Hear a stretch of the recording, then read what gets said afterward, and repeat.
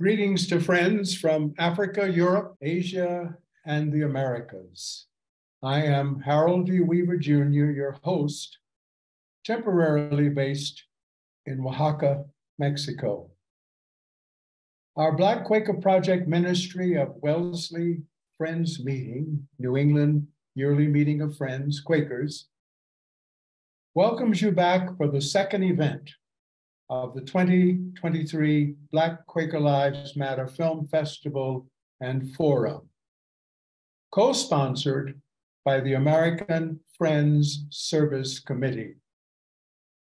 Today, we will screen the groundbreaking 2012 documentary, The Prep School Negro, discuss the challenges and contributions of African Americans in Quaker schools, and honor renowned Quaker educator Joan Countryman.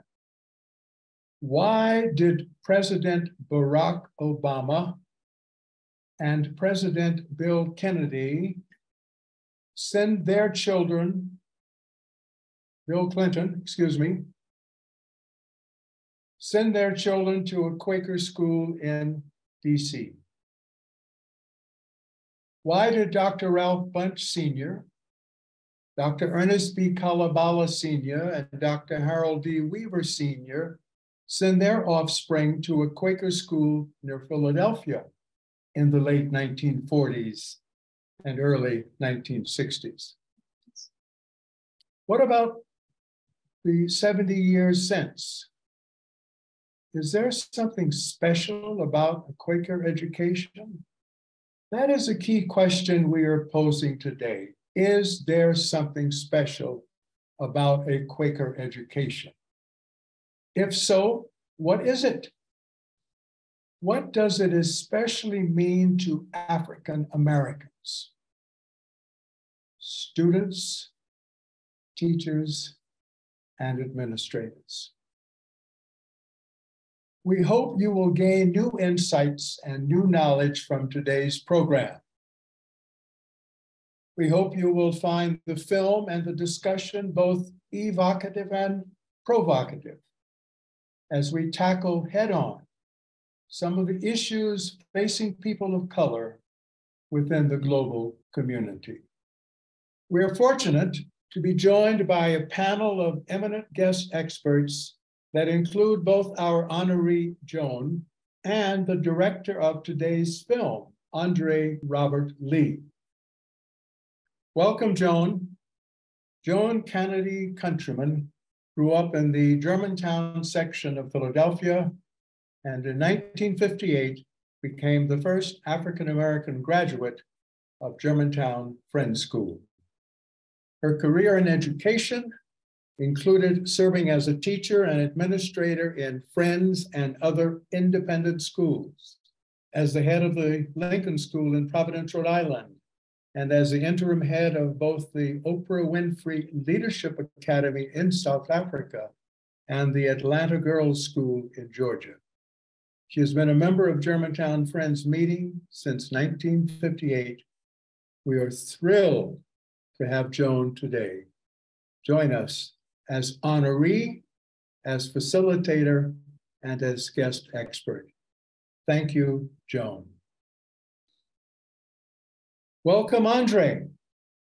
Andre Robert Lee is an award-winning filmmaker, keynote speaker, consultant, writer, and educator. Andre has served as a professor of writing at the Wharton School of the University of Pennsylvania and taught filmmaking at Germantown Friends School. His most recent film, Virtually Free, is the story of incarcerated youth in Richmond, Virginia, and is still on the festival circuit. Thank you for joining us, Andre, and for presenting your film. Welcome. Thank you. Welcome, Emma. Emma Bracker teaches history at Moses Brown School in Providence, Rhode Island, and has extensive experience in Quaker education as both student and teacher.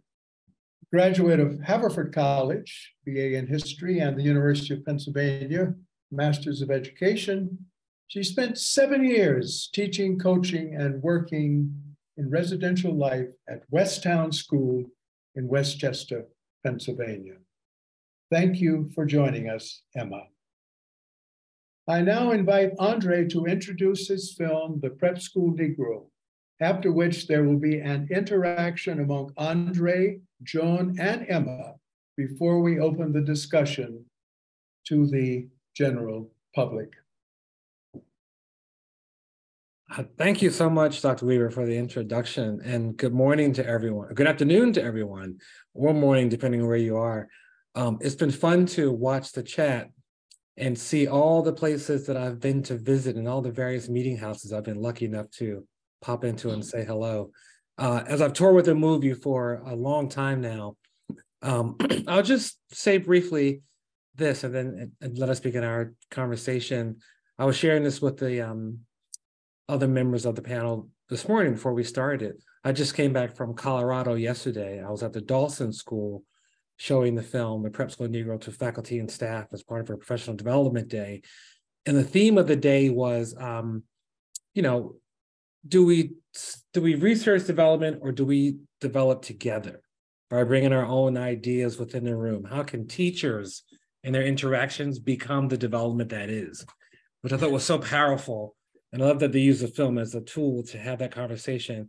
And then finally, I'll say this. One of the teachers said, you allow for a lot of silence in the movie, and that made it work better.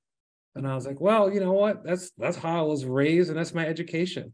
So I'll close out my little section and say thank you so much for everyone having me here today and for joining. I look forward to the conversation.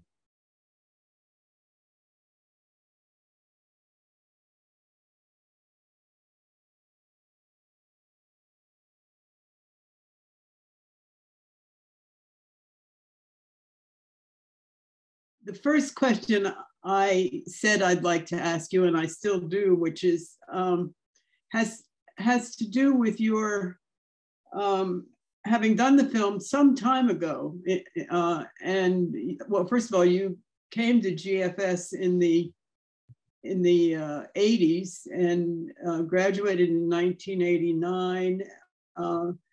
Sometime after that, you made this extraordinary film. And you presented it in many places since then. And I'm curious about what things occur to you that have changed now from when you first made the film. In terms of things that have changed, it's interesting. I remember in our prep, some of the language was Joan will lead the conversation depending on how the spirit leads her. And I was thinking about my intro, and I had a couple things I wanted to say, but after listening to Byron Rustin sing and seeing all the people from all over the world chiming in and looking at your face and Emma's face and just thinking about the power of this experience of that we're all here, I decided to just cut it short and let folks watch the film and have the experience. The things I've seen change, I was thinking about this as I was watching. Students are much more vocal right now than I think they were compared to when I was in school. Last night, I have this thing with one of the families that I work at the Germantown Friends School. One of the students, he has a family very parallel to mine growing up. A lower-income kid on scholarship at the school, great kid. And I went away for the week to Denver, and the family doesn't have a family car. And so what I do is I say, hey, if you take him to the airport and pick me up, I'll give you my car and my whole trip. And he's 18, a senior at GFS, and he's like, sure, And we talked about it, and we talked about a lot of things in the school. And he's part of what's called BASE at the school, which is a group for the student group for boys of color. And there's a pretty nice little handful of them. They all get together. And I've been going to their meetings and watching them talk, and the camaraderie that they have in the meetings. There's another group called Sisters, the camaraderie and the friendship they all have in their groups, sometimes just being together. I'll go in there and they'll just be in there quietly eating their lunch, or they'll be singing gospel songs, or they'll be laughing, goofing around. I think one of the biggest things I see is the agency that students feel. It's not where I think it needs to be at all, but it has changed a great deal. And that gives me hope that students are standing up and saying, this is what I need and what I want. And I think the schools are hearing that and struggling with how to deal with that. I'll also say that I think the family presence at the school, from my perspective, has changed also. Whereas some families, their families are much more active and involved. Mm. And to take your line, we're making efforts to make them not feel like a guest in a stranger's house. You know, I think folks are moving more into a space of thinking, this is my house and I belong here, and struggling with what that looks like and sounds like. Our chat is a really great example. There's been a really Quakerly debate going on about people basically, in my opinion, having a Black experience watching a movie, making comments and reacting to moments. And some folks saying, shh, that's too distracting. And it's like, well, actually, how do we arrive at this space and allow people to have the experience they have and find ways to make sure we have our own experience and, you know, turn off the chat if it's too distracting for you. As opposed to saying, this is the way we must do it. What's the way to move towards welcoming in different experiences? I think the Quakers call it constant revelation, if I'm correct. Mm-hmm. You know, I wanted to say two things. One, we agreed to have these questions addressed by anybody who wanted to of the panelists, and I'm going to ask Emma in a minute to tell us something about what's in her head. I also want to say that I heard this time watching the film something which I didn't remember, which is a comment you made about being the only Black person in the room. And I would say that my experience, having started at Germantown Friends in 1948, much of my experience was that once I was there, and for the rest of my life until very recently, I am conscious of whether or not there's any Black person in the room. And I mainly want to say thank you for reminding me to ponder that a bit. But Emma, I also feel the need to say to our wonderful audience that Emma and I have a unique relationship. In addition to being part of the family of my family of educators, she is my granddaughter. So I hope that doesn't interfere, Emma, in any, I know it won't, with anything you say. My whole life in independent schools, I've been Joan Countryman's granddaughter. So I'm happy to claim that one. I was thinking about, Andre, what you were saying about student agency and students asking for what they need, and thinking about a number of experiences that I had. Students, they want things now. They want, or not even now, they want things to have happened yesterday. And talking, I taught a peace and justice class at Westtown for a number of years and spent a lot of time talking about social justice movements and about the amount of time that it took to accomplish things, and talking to students about, like, yes, we are moving in the right direction. I think that Quaker schools, I once heard Quaker schools compared to aircraft carriers, that we're moving in the right direction. It's just slow. And the kids, they want it faster, they want it faster, they want it faster. And I often feel like I want it faster, I want it faster, I want it faster. But talking to kids about what progress looks like, how to make progress, what incremental looks like, and when are we okay with how slow it is, and when do we need to give ourselves a little nudge to move even faster. There we are. There we are, and challenging our communities to move in directions that sometimes seem frightening, but they're there. Andre, you're shaking your head. Yes. Is that I'm just agreeing so much that I never heard the line about the airline plane. What I said, almost thinking bunker, but what's the airline hatch? That makes, because they're so big, and to move it, yeah, the thought of moving it is a big and I think that, you know, I'm just nodding in agreement to all the stuff that's being said and appreciating it, because it's, you know, I'm sitting here in this space in my house in Philadelphia, and I was watching that last scene with my mother where she gets a stick, and I have the stick mounted on the wall over my right shoulder, and it's just a reminder of all the ways that space and time and events stay with you. And, you know, I saw a comment in the section about how have things, this sounds like these schools sound like the same schools of the 80s, you know, and as we're saying, there is some change, and that change is slow. And how slow is too slow? How do we, within the Quakerly process, embrace and acknowledge that we want to reach some consensus, and then when we come in and we try and bulldoze and push through, are those real solutions? There aren't perfect solutions, I don't think, and we're trying to deconstruct something that is around 400 plus years old here in our country. We haven't had true reconciliation, I think.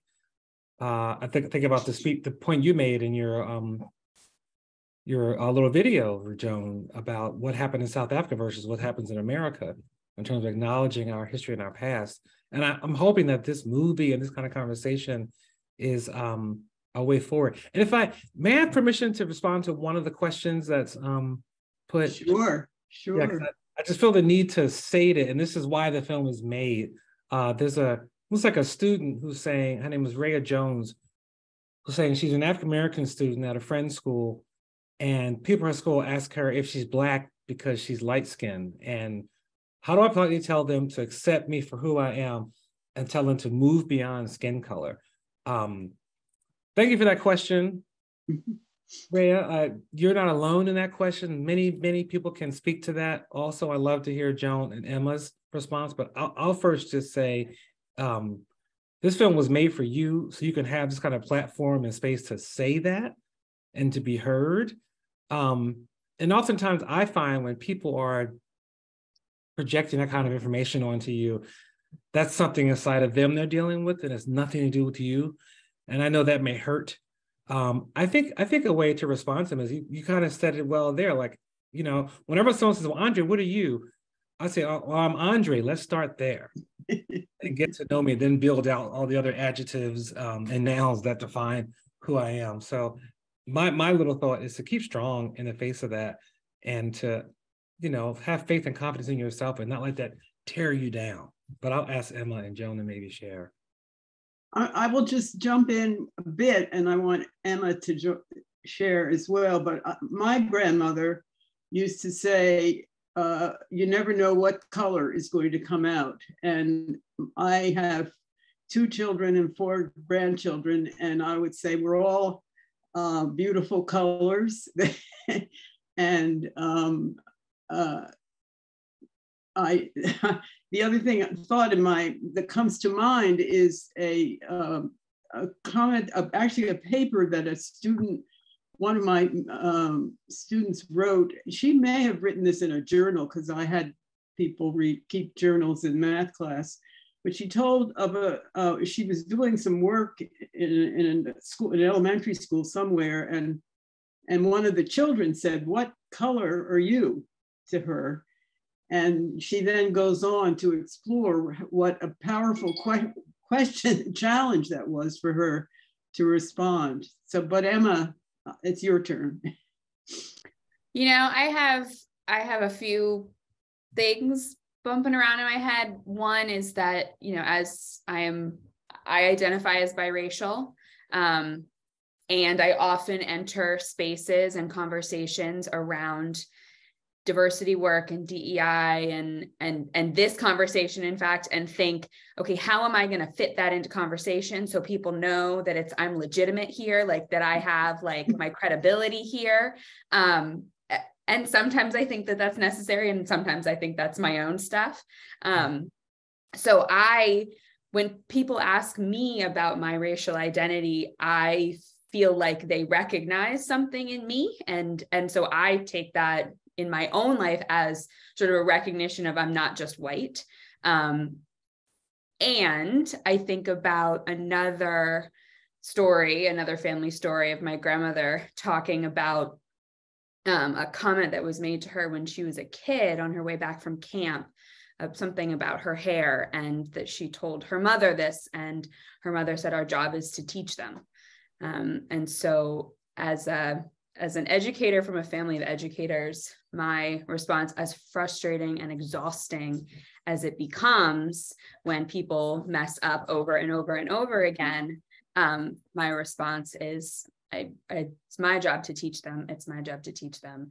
And maybe they'll get it right. And the more that I can be graceful and teach, and then go back to my people who understand me, and fill my cup there, the better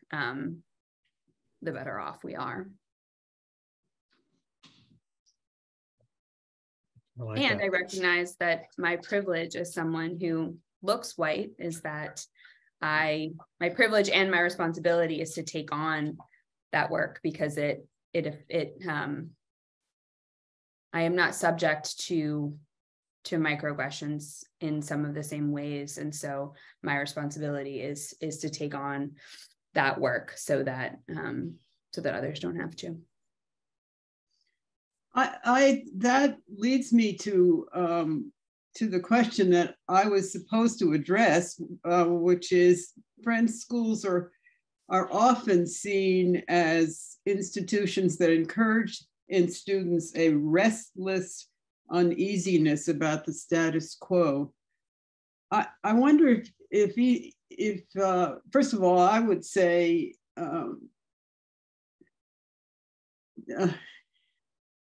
that speaks to me about my own experience as a student. Certainly, I would account for my activism as directly coming from my experience at Germantown Friends from the beginning. That speaking out and speaking up was what I was supposed to do. But beyond that, when I look back on my now more than 80 years of participation in this time, I'm just grateful for the fact that I think the school taught me how to do it in that sense.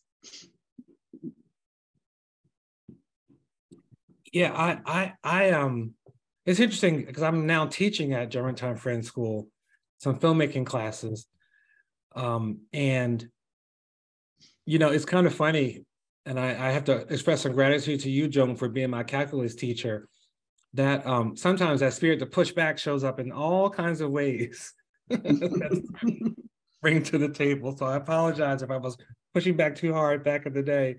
I think that I find ways to really embrace it and have patience with how a class is going to go when I'm teaching, because sometimes children just shift the topic. You have to be ready to go with it. And a lot of people I'm finding aren't. I was just having to talk with a friend yesterday who's another filmmaker, and she was talking about our work together. And she was saying she's not very comfortable with believing the process. She has to know what's going to happen in the next step. And I think my Quaker education is a part of that, of thinking, okay, this is going to work itself out, and I'm going to try and disrupt it and believe that it's going to work as we go forward. And luckily, in most cases, it does. So I have to say that I think that shows up in my work a great deal. And I'm also seeing it with some of the students I've had for the past couple of years who are in college now, who are sending me messages about how they're protesting and turning things around and demanding change and pushing for administrative restructuring, which is what they should be doing, which is great. So I think, for me, my own personal life has been structured and a foundation is laid to have that kind of pushback against the status quo. And I see it with my students also and trying to encourage it in them. And it's to go back to our initial point, I think the agency we see within students is a reflection of that. And they're maybe taking it a little more seriously or not more seriously. They're being a little more aggressive about it in a Quakerly way, but more aggressively about what their needs are. It's interesting that you say the being more aggressive about it. I think that in my 8 years teaching in Quaker institutions, I've seen initial discomfort and still some discomfort with the way students go about change. And I've seen some, I don't know what the right word is. I've seen an expanding understanding of what the right way to, or maybe not even understanding of what the right way is to go about enacting change, the Quakerly way, but a sort of letting go of the right way, or letting go of that's not Quakerly, or to that saying that there's been a broadening understanding of what can fit into and what we can do, how we can achieve our goals, how students can achieve their goals in a productive way and in a way that honors the values that we hold dear, even if it doesn't look or sound exactly the same way that people are used to. Mm-hmm. Mm-hmm.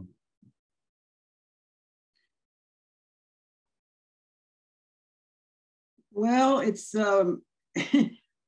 I was going to, first of all, I without, since we all, Andre and I have particular relationship with one friend's school, and that school, and I'm not trying to promote that view, their view at all, but one of the things I got from Germantown Friends is the biblical statement, behold, I have set before you an open door. And the idea that that's part of my job is to open the door because it was open for me. and that seems to me to be what Quaker education has been about, is that sense that we can do that it is the job of all of us to consider and to make changes.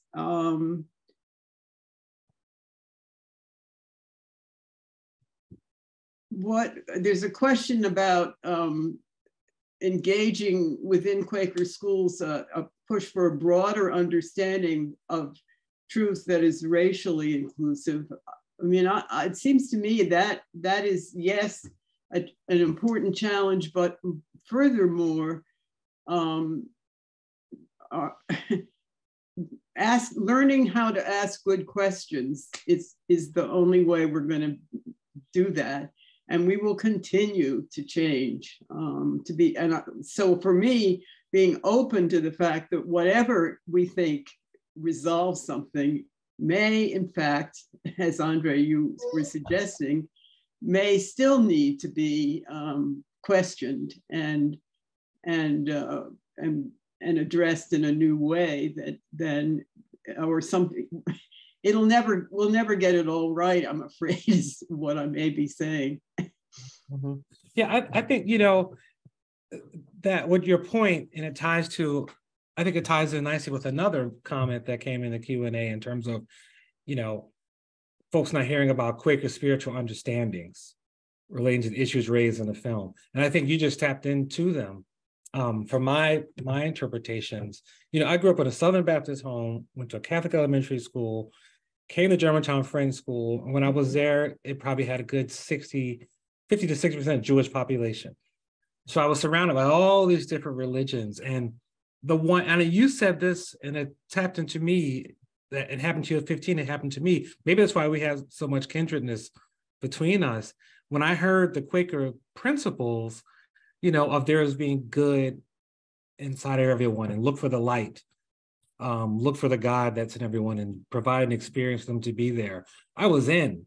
You know, I was like, if this is the dogma of this church, I want it. And so I think that what I see and what I try and put into place, and I think I try to do this in the film also, was allowing for each individual to have their true, honest experience.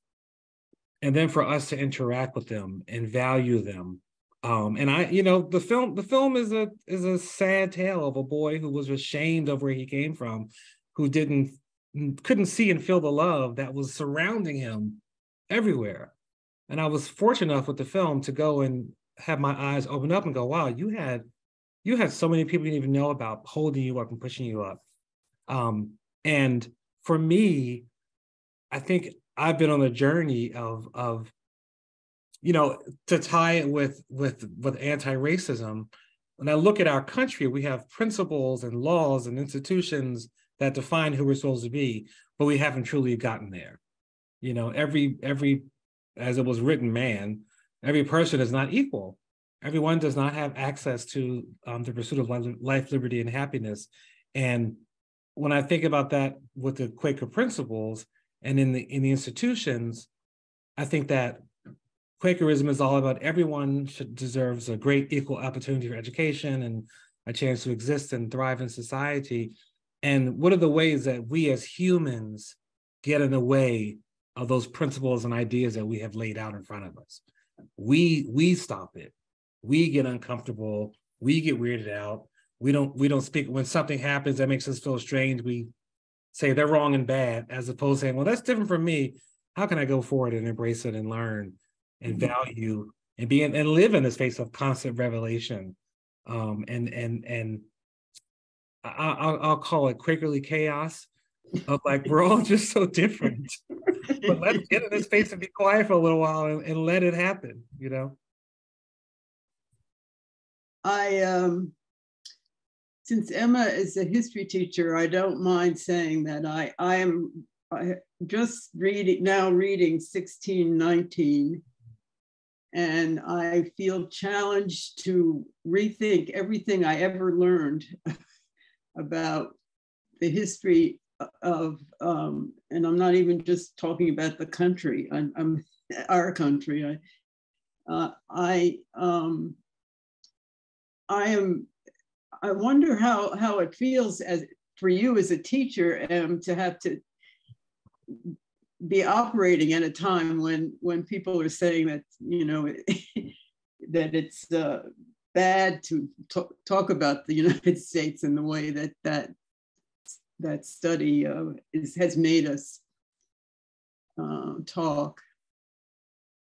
You know, the glib answer is that I'm glad I teach in Rhode Island and not in some of the other states. And I'm glad that I teach in a Quaker school as opposed to in schools where my curriculum is much more directed. I think that the other blessing of teaching in a Quaker school is that we have these sets of historically grounded, faith grounded, you know, values and tenets and testimonies that I can point to and say, if I get pushback or if I'm questioned on my content or my curriculum or the way that I'm teaching, I know and I can point to those values and say that no, we're not engaging in this discourse like this, or we are going to talk about marginalized voices. We are going to look at the other ways and the other people who lived on this continent because we believe this.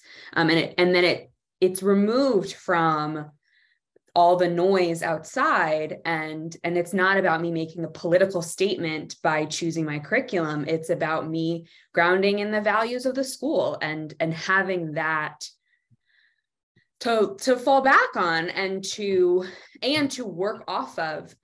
Makes my history classes feel like we can do that work without having to have a fight about it. You want to take a history course with her? You read my mind. That's exactly what I was thinking. That's exactly what I was like, do I say it? You can say it. I say it all the time. I learned from you, so. So fantastic. That's great. That's great. Yeah, I've explored that 1619 project, and there's so many relevant points in it. I think about what's happening in our country with the pushback and the presentation of critical race theory as a real thing. And I've been talking to students about what that means. Why do we think this is happening? And it's consistent with American history. The effort to take down and disenfranchise and take away power from people who are rising up and giving an equal opportunity to participate in our American society. One thing I'd love to put on the 1619 project, and I'll hope to encourage other folks to pursue it, is the modern day evaluation at a company stems from the plantation. You know, when you are evaluated at a company, it stems from one of the first times in the country a corporation had to sit down and look at each of its enslaved people and make a note for how much cotton they baled on a weekly, monthly basis or daily basis. Like that to me is like shocking every time I hear that. And that's a nugget of what's in that 1619 project. It is so fantastic. Nicole did a fantastic job, and all the other writers and everyone involved in it. Well, we could go on talking about a long list of things. I actually, there are a lot of questions and comments. I think maybe it's time to go to the Q&A part so we can hear from our vast audience, which I'm impressed as these questions fly by, how many people are engaged. And before I stop being a particular clerk of the meeting, I just want to say again, Andre, how blessed I feel that you made that film and are open to thinking about it continually and continuously bringing to the rest of us a chance to reflect on who we are and who's around us. So thank you. And Emma and I, we're all here, still here for a few minutes more, but let's look at some of the questions from the audience. Thank you all for that wonderful dialogue. We'll be making a recording of the forum portion of our event available to our audience and followers at a later date. I will facilitate the Q&A between our wonderful guest expert panel. As a reminder for the Q&A, if there is a question that you have not already submitted, please type it into the box that comes up when you hit the Q&A button at the bottom right-hand corner of your Zoom window. And we apologize for the inevitable questions that we may not be able to get to. Okay, so the first question I will read is from Pamela Williams. She asks, now that there are more programs such as Breakthrough, Prep for Prep, and social media aspects from student diversity conferences that increase interactions for students across geographies, what seems to have changed and what has remained the same?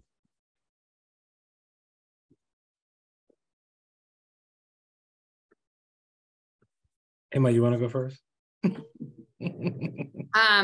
Yes, I would say that I think the primary thing is that there are more students from both diverse racial backgrounds and diverse socioeconomic backgrounds in schools, that there's a higher level of diversity in schools. And so we're seeing less of thinking about the beginning of the film when kids are talking about like you may be the first Black person that a student has interacted with socially. And I think that is much different. I would say that in terms of what's remained the same, I think that there is still the code switching and the it's being fluent in 2 different dialects. I think that students are still feeling very much like, I remember having a conversation with a student at Westtown who talked about the train ride from New York to Philadelphia, or actually to Paoli. But that train ride was when she switched. She made the shift from home to school and then the other way around. And so I think that is very much still something. Mm-hmm. I think I'm finding that I amplify all that you said. Like I agree with that. This question is always tricky to answer because every single institution is different, and every single family and student is different. There are some general statements, but there are some similarities. So I think a change I am seeing is, and I want to see more of it. I'm seeing parents, and I think with your mention of different socioeconomic backgrounds, seeing parents being much more demanding now of the institutions in ways that are surprising for some schools, and have to be acknowledged and dealt with. I felt like when I was there was lots of whispers in the parking lot about the problems, but now I see people marching into the head of school's office like, hi, can I talk to you about my child's experience, which is important. And it's like, well, you wanted them in here, and they're not just a guest, to go into that quotation again. They need to feel like a fully welcomed, included, valued, loved, supported, and appreciated member of the community. And the struggle is on for how to make that happen. The programs do still exist, but I push for it also. I've been working with a family that's trying to get a sibling of a student into that school that Joan referenced that we both know so well. And, they were cautious and like, well, can I was like, yes, you can, and you should. Go speak about what you want, go speak about what you need.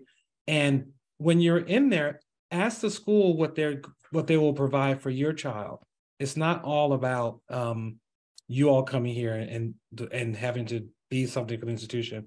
How are they going to take care of your baby at the school?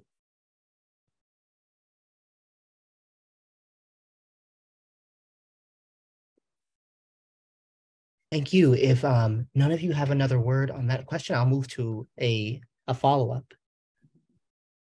Okay. This is from also, if for those of you that still may be submitting questions, if there is a question you'd like to direct to a specific panelist, please feel free to indicate it to us. Now, our next question comes from Carmen Rayner. When considering the intersection between the Quaker belief that truth is, oh, my apologies, this question was already addressed in our discussion, so I'll move to another. Joan, I believe this is for you. You attended 2 private schools, one Catholic and one Quaker. How similar, different were your experiences across 2 private schools? So that's for Andre, in fact. But let me just first say that one of the things I've noticed just in preparing for this day was that I started school in public school in Germantown, and it was an integrated school. So this was right after World War II, and I went back and looked at pictures that were taken in the classroom just to prove to myself that what I thought was true, and that was that in kindergarten, first, second, third grade, until third grade, I was in a racially diverse and actually economically diverse group. So that probably eased my journey into Germantown Friends in a lot of ways. Now, Andre, the question really is for you. Well, you did a great setup, because my school was not integrated at all. My school was in a neighborhood called West Oak Lane, which I think was a neighborhood initially of middle to lower income Irish and Italian families that migrated when Black families migrated from North Philadelphia to West Oak Lane, and then those groups migrated further out to the suburbs of Jenkinton, Abington, etc. So my neighborhood was all Black. There was one little white girl in my kindergarten class, and she left after third grade. Amy was her name. I remember her. And I think about how, I was a kid that needed a certain kind of education. And sadly, our Philadelphia public school system is a complicated one, which needs some help for it.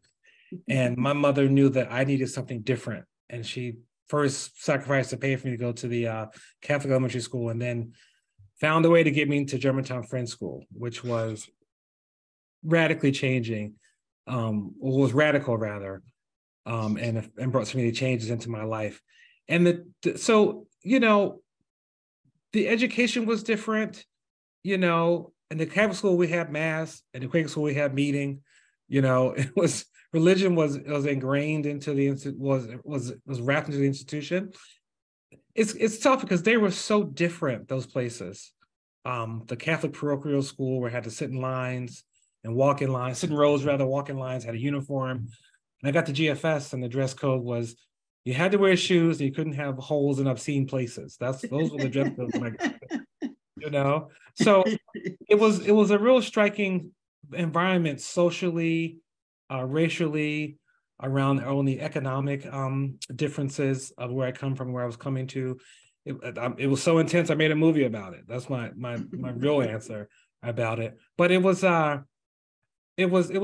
jarring, and also at the same time the right path for me to pursue and take. I'll stop there.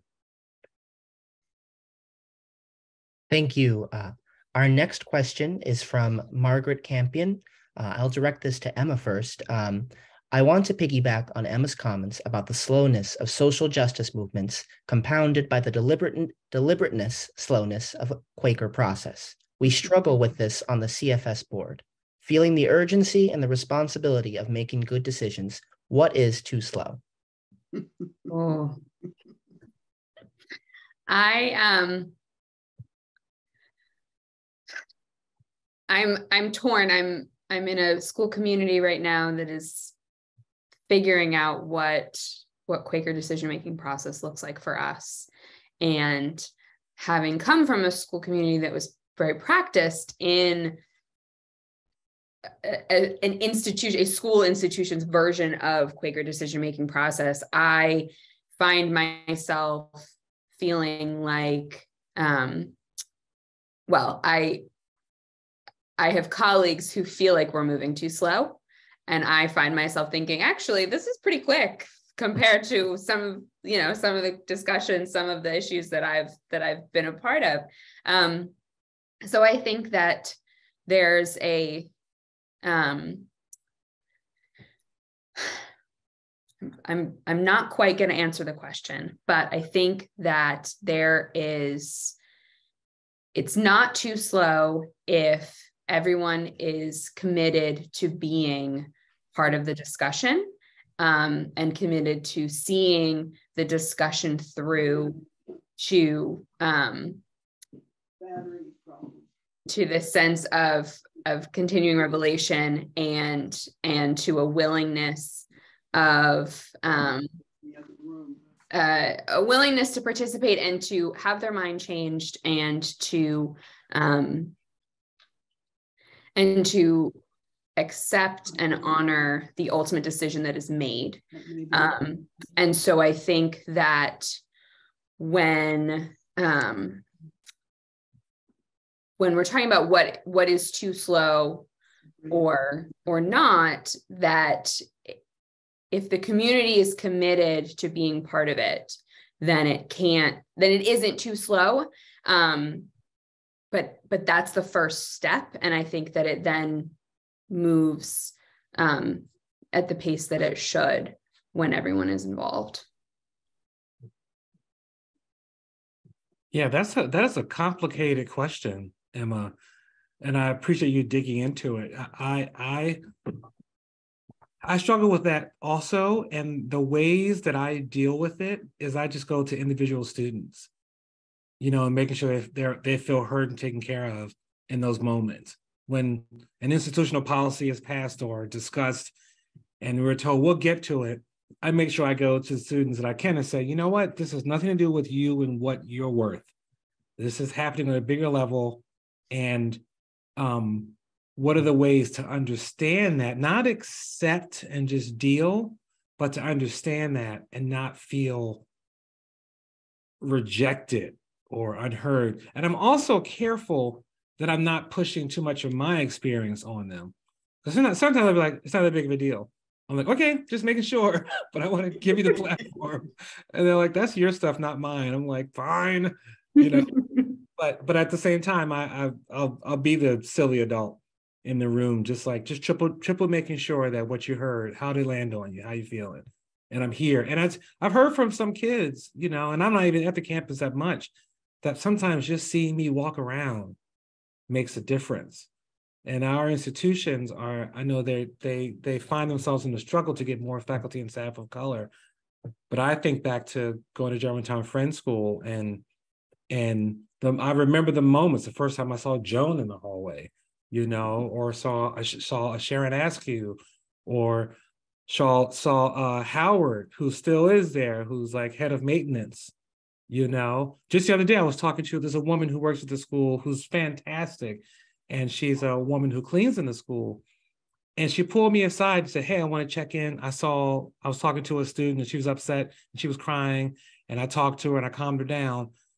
And I was like, this is what it's about. She knew to come to me to make sure that someone else knew that a student was having a hard time. So those slow changes are hard to witness and digest. And I find myself trying to be patient and believe in their practice. And I just go right to the students to try and counter it whenever it's a problem.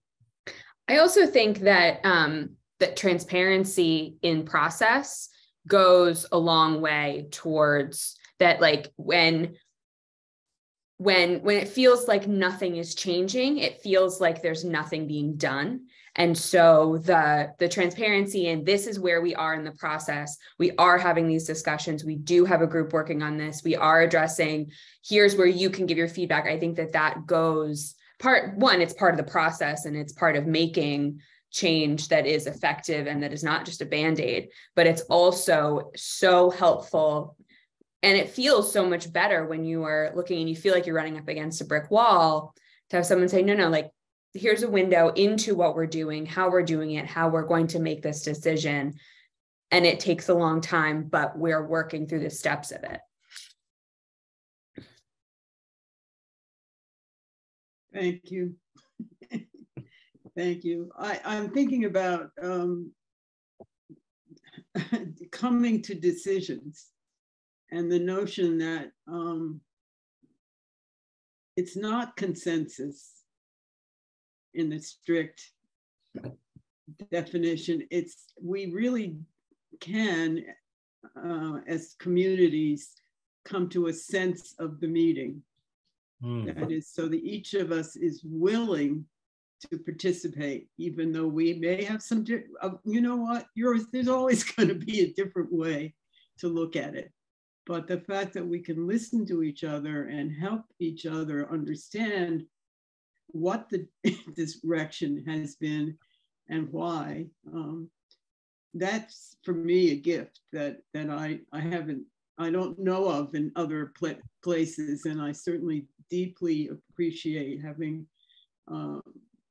been a member of the Society of Friends and learned that that's certainly the best way to make some pretty important decisions.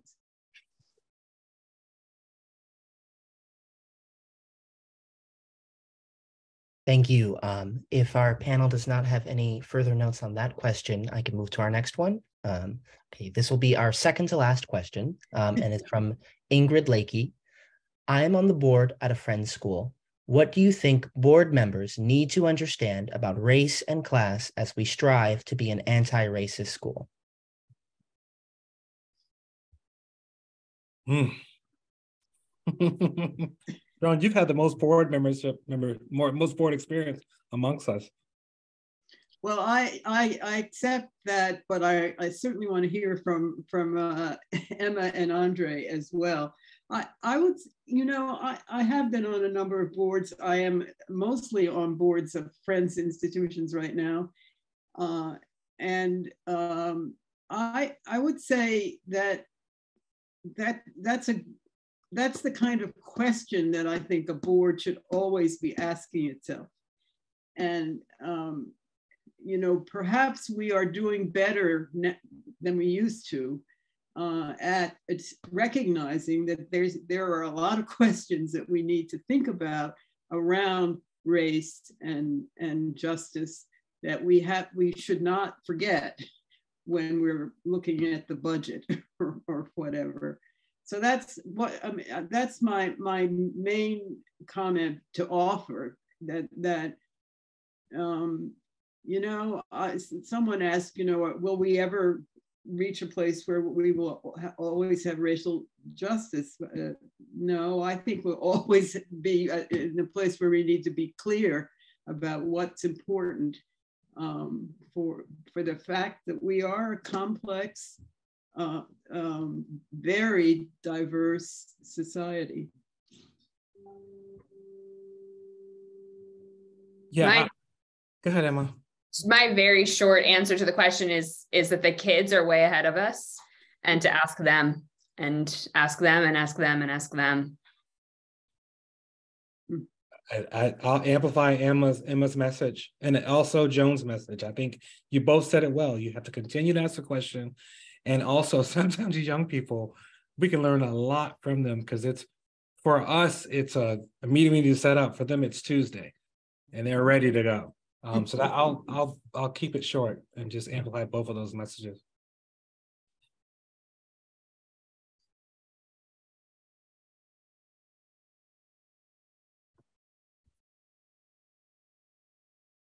You. We only heard the last part of your line, Cooper, if you were talking to us. Oh, my mistake. Our last question is from Marlena Santoyo. What, if any, do Quakers have a responsibility to the vast majority of young people who can't get in a Quaker school and don't have the financial resources to get anything but an unsatisfactory education? Mm.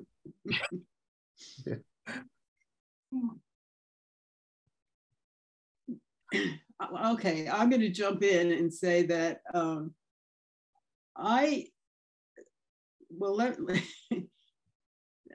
not being facetious in this answer. Andre got to a Quaker school by a basketball camp, and probably even if he had only had that experience of summers in a group that behaved that the way they did, it would have been something. It would have been something important in his life.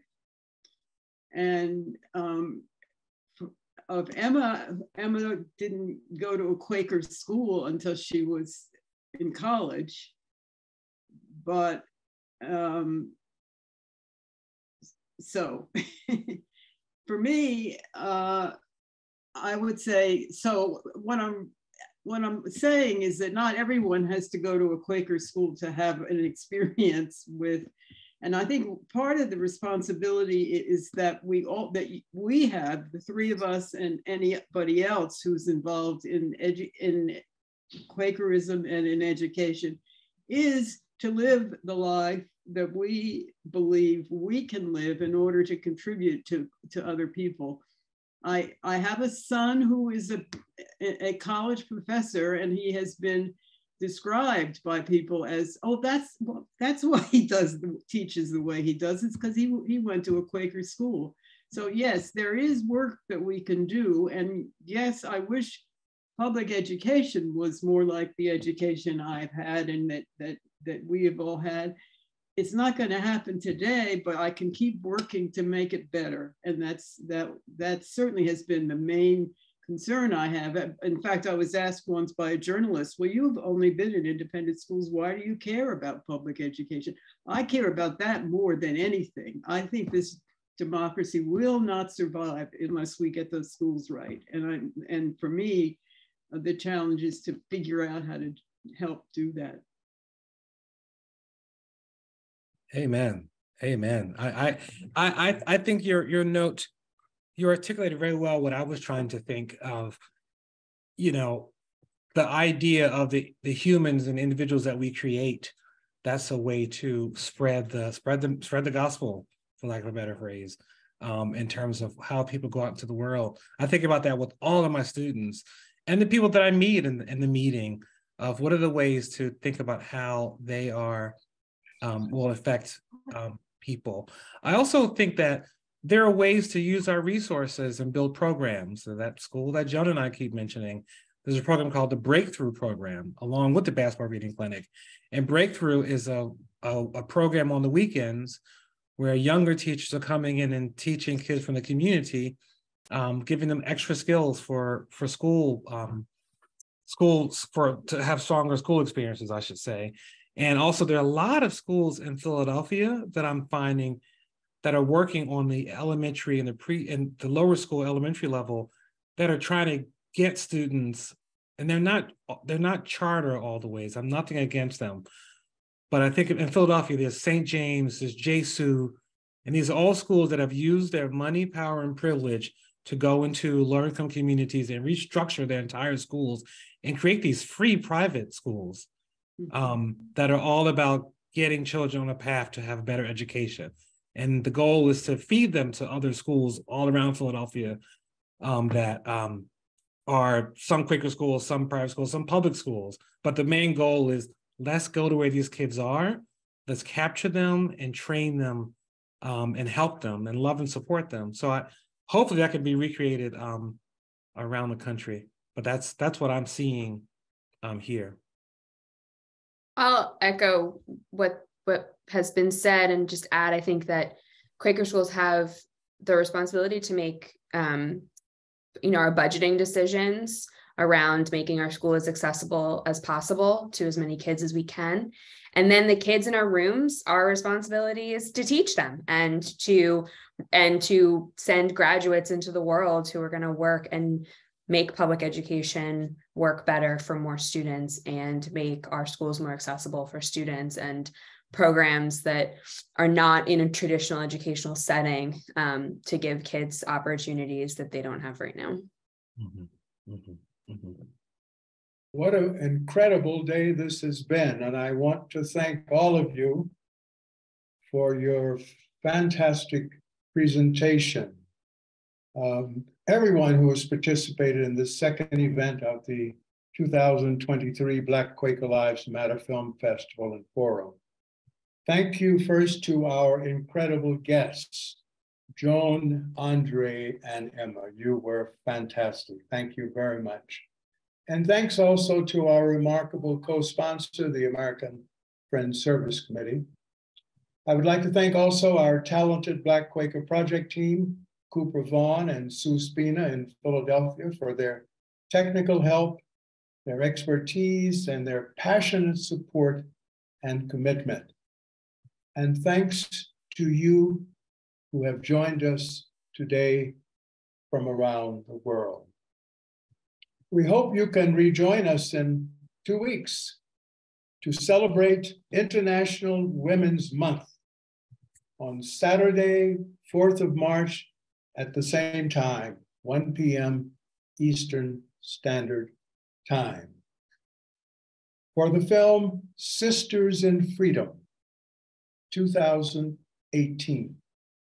This film, narrated by my former Rutgers student, the Hollywood and TV star Cheryl Lee Ralph, whom some of you heard sing the Black National Anthem at the recent Super Bowl, tells the extraordinary story of the Black and white women who created America's first organized female political force in their daring struggle to end the enslavement of Africans in the USA. Among the extraordinary women featured in this film is another African-American Quaker educator, Sarah Mapps Douglas, 1806 to 1882, a prolific teacher, author, fierce abolitionist, and ancestor of my hero, Paul Robeson. She was especially involved in educating young Black women about their bodies. Imagine 19th century that taking place. We will be joined for a post-screening discussion involving the eminent Haverford historian, Dr. Emma Lipsansky-Werner, and author and Maps Bustille descendant Joyce Mosley. We hope to see you then. Peace and blessings, friends. One love. Until we meet again.